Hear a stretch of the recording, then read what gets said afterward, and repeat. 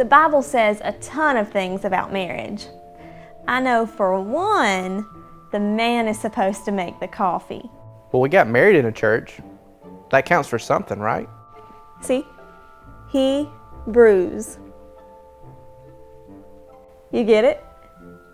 I guess you could say God's part of our marriage. Because we got married in a church and all. That counts for something. Do we study the Bible together? Well, we do talk about the sermon at lunch on Sundays. So what'd you think of the sermon today? I thought it was good. You? It was all right.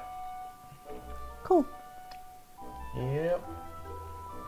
Well, we tried to do a group study. Well, the problem with a group study is you have to share your feelings with other people. He would barely open his mouth to talk. It was like, all of a sudden, nothing.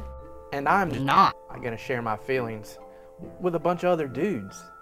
I'm always coming up with great book study ideas. I even bought him a few. How to love your wife. Dating your wife. Marriage for dummies. Finding yourself. Rediscovering your intimacy.